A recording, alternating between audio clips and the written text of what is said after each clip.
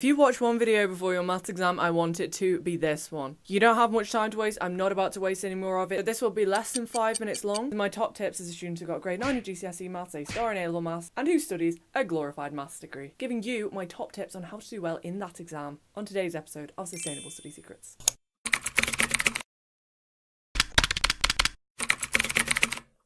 Hello guys, welcome back to my channel and welcome back to today's episode of Sustainable Study Secrets, a new series where I tell you how to do well in every single one of your exams. Without further ado, let's get on with it. First things first, you might think, oh my goodness, I'm so cooked for maths, I don't know anything.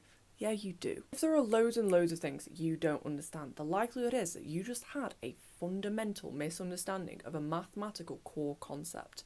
You cannot have that. When you resolve that one thing, everything starts to make sense. It's like you have a crack in your foundation of knowledge. You've got a little tower built upon it. When you repair that, the tower will stabilise.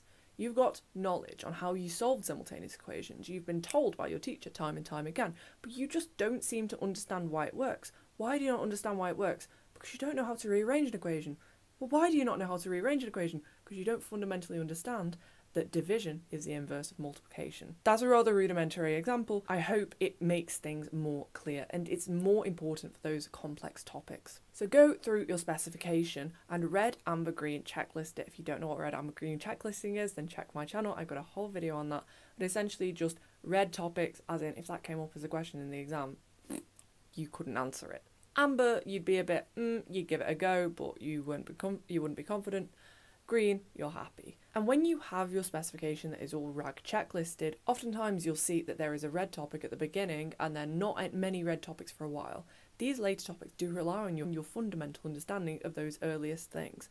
So always try and resolve those red areas in chronological order. You need to be doing practice paper practice in order to get better at maths. I feel like everybody says that, but something that not everybody says is that if you fundamentally don't understand how you do something, you need to watch a video on it. You can't just sit at your desk for hours not knowing how to solve an inequality and start crying and tearing your hair out. You need to watch a video on it. Just go onto YouTube. There are so many great YouTubers. Mr. Barton Maths, TL Maths, depending on if you're GCSE or A-level, just find somebody who's explaining this concept to you. And it doesn't even have to be a GCSE or A-level teacher, because maths is maths. Practice paper questions. If you're aiming for that top grade, I'm sorry, you need to be able to do the hardest questions in the paper. Those questions are at the back of the paper. Those questions that make you want to tear your hair out because they're tying multiple topics together. You're making synoptic links between different areas of the specification, and you need to be able to do that if you're aiming for that top grade. And the only way, unfortunately, to get better at tying these multiple topics together is by doing practice. You need to keep going over it.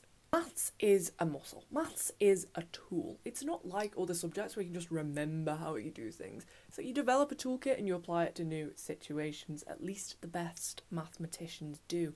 They understand why they're doing what they're doing. The best way to keep this sharp is by practicing every day. Of course, if your exam is tomorrow, then you can't really implement this now, but you can implement it until your next exam. Be doing some sort of maths every day, even if it's not an element of your revision. If you're GCSE maths, be doing the Corbett maths 5 a day every day while you just eat your breakfast or something. You don't have to dedicate ages to doing it. You do need to keep it fresh in your mind and keep your tools sharp. Never leave any question blank. Make some sort of guess. At least then you have a chance of getting a mark. You're not completely sacrificing any chance that you had. The best way to do this is by picking out keywords from the question and identifying the topic. You might not understand how you solve this question on Pythagoras' theorem, but if you can bang down the formula, you've probably got a method mark. If you can try and shove some numbers into it, at least you've given it a go and you might get a method mark. There are ridiculously easy marks on offer in GCSE and A-level maths. Just make sure that you're always writing something and not leaving anything blank. But as well as that, never get stuck on anything. Do not get stuck on a question. If you don't know the answer, okay, think about it. Give yourself a few seconds to try and figure it out. Use the keywords of the question. But if you don't know, you need to move on and come back to it at the end. Maths is one of those things I really, really highly recommend you leave time at the end of the paper to go back and check your answers for. Because there's been so many times that I've realised I've made a stupid mathematical error, like saying 3 squared is 6. And I believe that was under 5 minutes. So best of luck in your exams. Thank you very much for tuning in, and I'll see you in the next episode of Sustainable Study Secrets. Bye guys, love you!